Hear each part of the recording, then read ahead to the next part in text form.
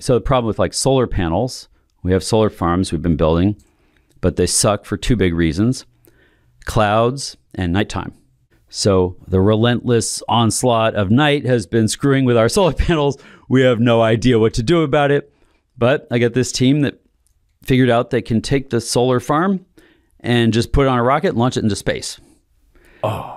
So a solar farm in space will get sun 24 hours a day. It looks like nighttime because we just have a bad angle on it. Space is actually noon all the time.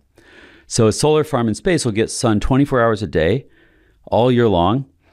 And then it can beam the energy down to Earth using radio waves that go right through clouds. And it sounds crazy. I know it sounds like science fiction, but we have all the tech to do this. It's not even that hard. The only real problem was launch cost.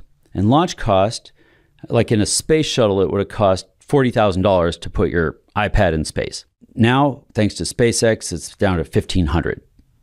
Great. Their target for Starship is $10. $10. Yeah, it'll be cheaper to store your old sports ball equipment in space than your garage before the end of the decade. Like, that's where we're at. I know it sounds crazy, but that's why something like space solar is possible. What fraction of our energy do you think we'll get from space solar in a decade from now? So it's one of these things where you get economies of scale very quickly. So, you know, solar panels, we've already scaled up manufacturing those. That's very cheap.